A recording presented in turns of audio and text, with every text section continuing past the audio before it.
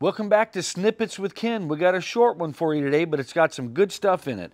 I'm going to show you how to cut a square hole or a round hole in sheet metal. Let's go on inside and get started. Welcome back to Sheet Metal is Fun. Oh, Snippets with Ken, just because it's going to be a short one. We've got a couple of new members of the Fabulous Fabricators Club. I want to show you, this is Jake. Jake didn't tell us what town he was from. Can you see what Jake's got going on here? Jake has made 2 tool trays and a pan and a scribe. So we know he's watched several of our videos. Look at that. Jake, you were getting it. Jake didn't say what town he was from, but let's just go with Awesomeville. Jake is from Awesomeville somewhere. Thank you, Jake. Love your stuff, man. I love the way he modified the scribe. The one in our lesson from Grab Bag of Tools looked like this, but look what Jake did. Jake made it his own. He used the common numbers that work good for him and made it his own, and I love it because along with that, I want to show you, we had a lesson. We made a dustpan. You guys have seen that maybe. So look at this. Gary from Sydney, Australia made a dustpan for his father-in-law and painted it the same color as his father-in-law's 58 Chevy. And not only did Gary paint it the same color as his father-in-law's car, look what he did here. Look what we did. Boring old handle. Look what Gary did. Come on, Gary. So, one of the things that I like about what Gary did, and the same thing as Jake, I'm not asking you guys to copy me to the dimensions. Obviously, this is 9 by 11. Make one smaller, make one bigger, make the handle whatever reflects your personality or your use. So this is very flattering for me to see people take what we have exampled and you made it your own. And man, I love that. That's a great handle. So that's one thing that I want to encourage you guys as you watch these lessons. You don't have to copy us exactly. You don't have to make your tool tray the same height as ours. Oh, look at this. Here's the other thing that Jake did. In Jake's, he made 2 tool trays, a scribe, and he also made a pan. He used an old file cabinet. And, oh, that's right. Thank you, baby. Jake said he made these out of an old file cabinet. So how's that for affordable? So Jake took a discarded file cabinet and made 2 useful tool trays and a box and a scribe. And I can't even imagine the sense of accomplishment that Jake had when he got all these things done. You're a rock star, Jake. Thank you. Thanks for watching. Thanks for participating. And Gary, same through you. Thanks for watching. I'm glad you modified it. Make it your own. I want to encourage more of you to do that. So we're going to put Jake and Gary into our Fabulous Fabricators. We'll punch holes in this and do this later. But I want to get right to today. So thank you guys for being in our Fabulous Fabricators. So the thing I want to do today is I want to show you how to cut a square hole or a round hole. This is a plenum. Plenum is just a fancy word. It means an air chamber. And some of these words are regional. I grew up in California, so this thing right here is, we always call this an end cap because it caps off the end. If I didn't have an end cap in this, then it would be a duct. This would just be a piece of duct that air is flowing through. But once I cap off the end, in some places they would call this a plug, And but for where I'm at, and your application may be regional, it could be different. Well, once you cap it off, then it becomes an air chamber, which is known as a plenum. So the first time I saw somebody cut a square hole out of sheet metal, I was fascinated. And I thought it was awesome. I was like, man, I hope someday I'll be really old and my wife and I will start a YouTube channel and I will show somebody somewhere around the world how to cut a square hole in sheet metal. This sheet metal just happens to be a plenum air chamber, and we are going to cut a hole in here. So one of the things I like to do, well, not one of the things, here's how we do it. If I'm out in the field, I've been a licensed air conditioning and heating contractor for about 46 years. So air conditioning and heating and sheet metal, they go hand in hand because a lot of the parts we use in HVAC are made of sheet metal. So I like a screwdriver. Hun, would you get a close look at this right here? I'm going to try to... I like a screwdriver. Number one, it has to be pretty new because it's got to be sharp. And I like the ones with the squarest corner possible.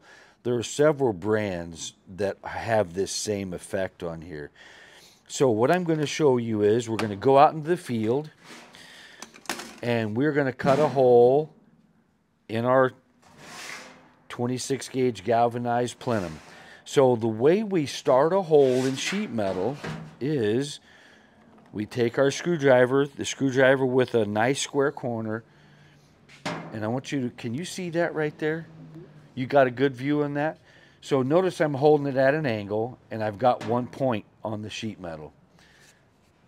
All right, this might get loud. All right, but let's go for it. Now I'm going to strike this and knock a hole right in the sheet metal. So then I just leaned the screwdriver. At first I made a hole and then I cut it for a little bit. I went sideways.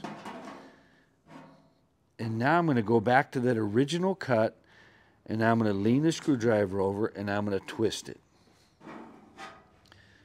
Can you see that? Leaning and twisting? Mm-hmm. All right. You know, maybe it'd be better if I do this.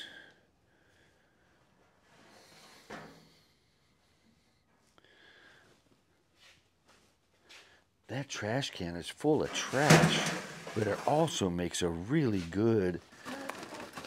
Can you see it right there? Yeah.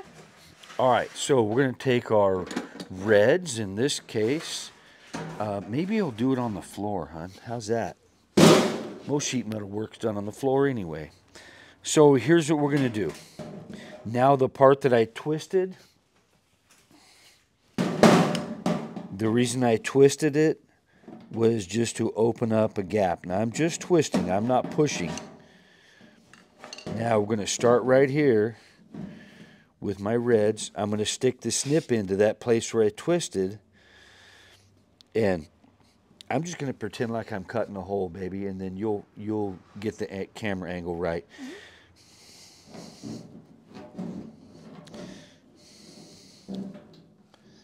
So we're going to come over here. We're going to come to this corner. And we're going to stop right in the corner. Now I'm going to back up a little bit. And I'm going to slip into this next straightaway. Never cut all the way to the end of your snips until you get all the way to the corner. Back up. Come over here.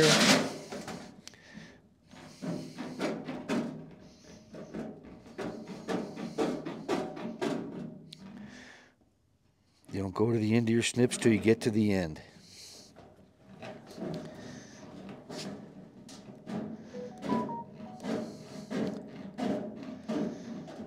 All right, that's the end. That's the end of the snips. So one nice thing about the offset snip is I can use the offset snip to finish up my cut. Let's fold that out of our way.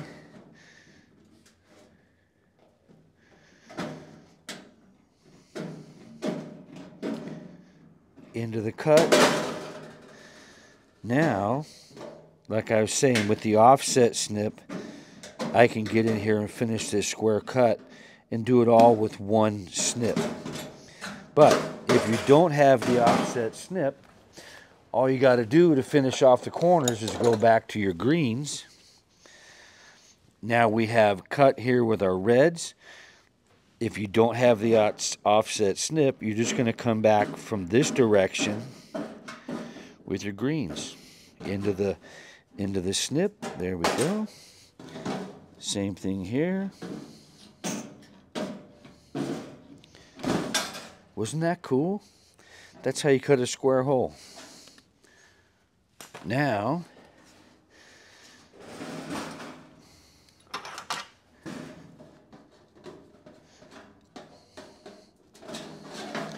I'm just going to smash these corners a little bit.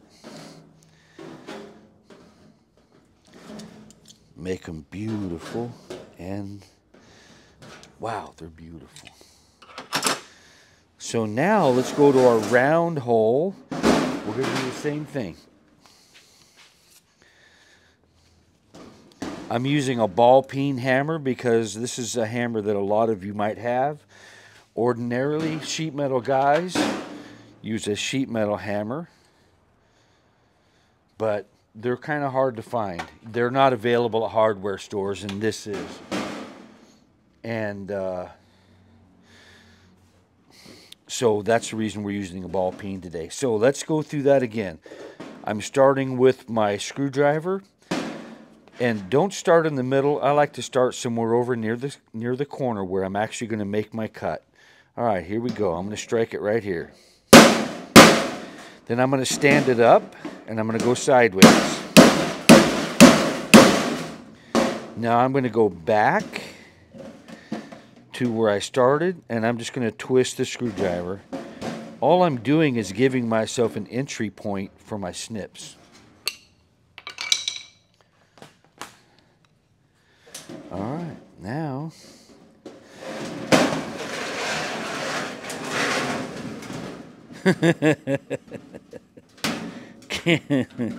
now all we're going to do is come over here, and we cut a little bit at a time. Whenever you're going on a radius,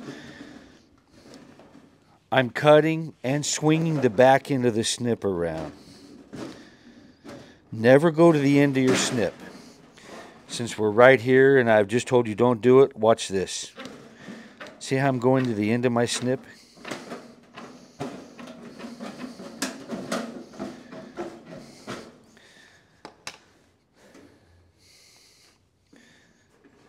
Look at that. You might tell yourself, I'm going to cut it like this, but I'm just going to be real careful, and then you're not going to end up being careful. That's going to end up ruining your day right there. Don't do that. Don't go to the end of your snip.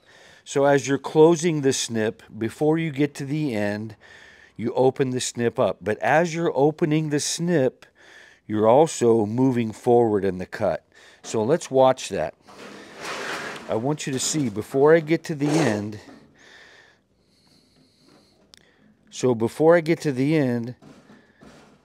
can you see how I'm opening up the snip and moving forward? And that way I always begin again at the same place that I ended. Now you can see I'm only using a small portion of the snip, and that's because this is such a tight radius. If this was a 10-inch, this is a 6-inch. If this was a 10-inch radius, then I could use more of the snip. But since it's a small diameter, look, we're only using a very small part of the snip.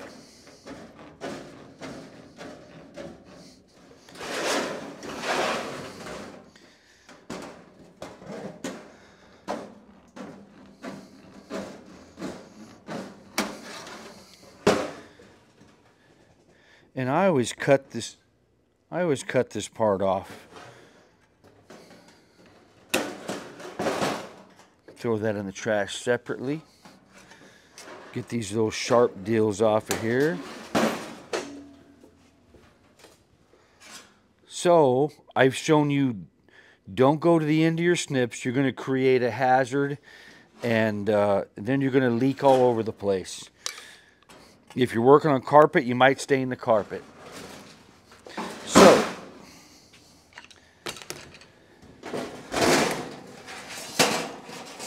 when I thought about, I just wanted to show you this real quickly because I remember the first time I saw somebody cut a square hole in sheet metal. I was like, that's one of the coolest things ever. So there you go. Square hole, round hole, reds and greens. Oh, one last thing before you go. Let's say you're not in a plenum. Let's just say you have a flat piece of sheet metal and you want to start a hole. Here's one of the things I do. Let's say this is my hole. There's the middle. Is our door unlocked, baby? Hold on a second. Don't go anywhere.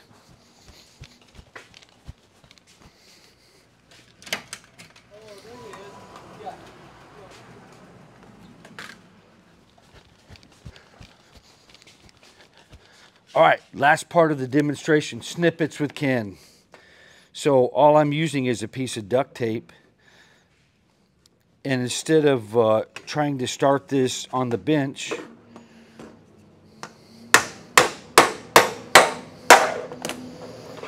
then I'm going to work my way back. I'm just twisting, giving myself a place to start. So you can use a roll of duct tape or a coffee can, whatever you're going to do. So today we're doing stainless steel in a taco truck. But before we get started on the taco truck, I just wanted to show you this. It's a quick lesson, but look how cool that is. I don't think we're missing anything. I think we're ready. Want you guys to have a good day. We'll see you on the next one. Thanks for stopping by and with Snippets with Ken. We're glad to have you. Sheetmetalsfun@yahoo.com. If you guys make something, send us a picture. We'll see you on the next one.